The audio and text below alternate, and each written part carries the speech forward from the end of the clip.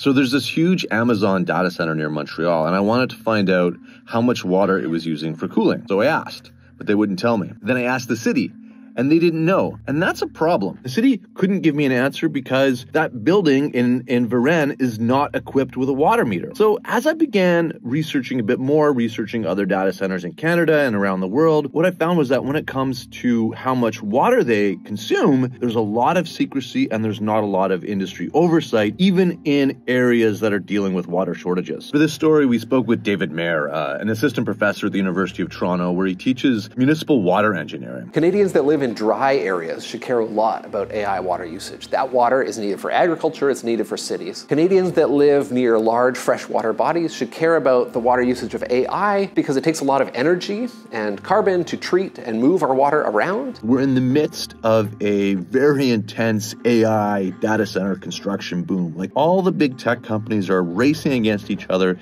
to build the infrastructure necessary to expand their AI offerings. So just for an example, think of the city of Phoenix. There are 60 data centers in and around the city of Phoenix.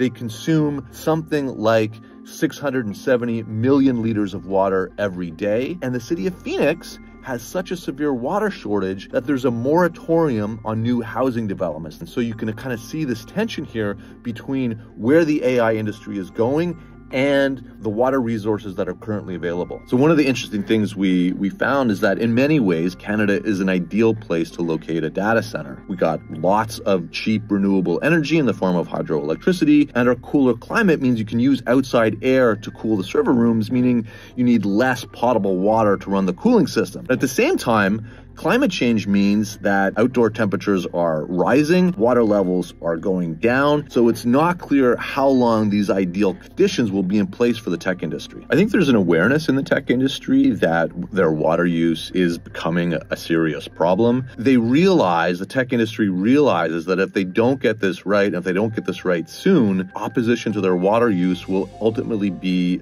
a limit to the development of the AI industry.